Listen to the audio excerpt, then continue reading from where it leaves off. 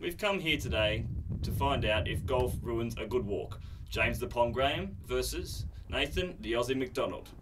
1 win, 39 losses. Shot. Where the fuck that go? No.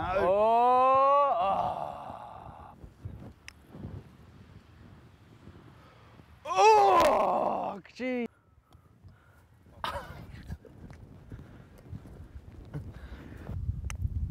No. Oh. Fuck. Bastard.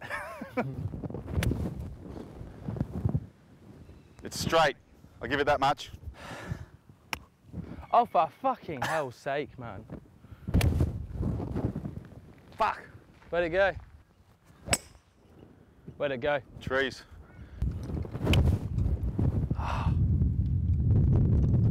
Fuck.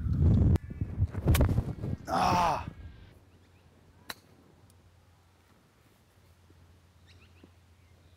Leave.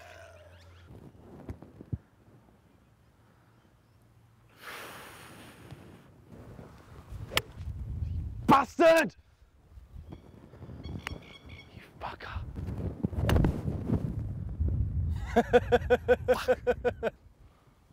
Oh, for fine fuck's sake. Didn't stay low enough. Fuck. Fuck.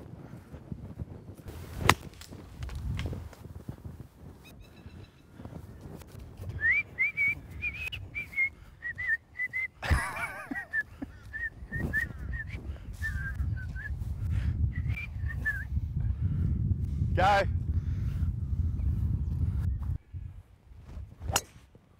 Oh, don't swing right. Ah, you shit. Never fucking get it far enough. Fucking shit. Don't slice it, mate. You fucker. Golf can be a stressful game, but it sure is a good feeling when the ball drops on the 18th hole. What was that? And once again, It's just Australia wins. what do you want to fucking get? Do the walk of shame. All right. See you, boys.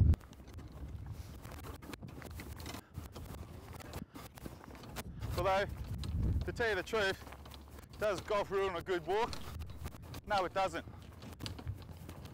Golf does not ruin a good walk if you win. If you lose, it sucks. So let's go and get him.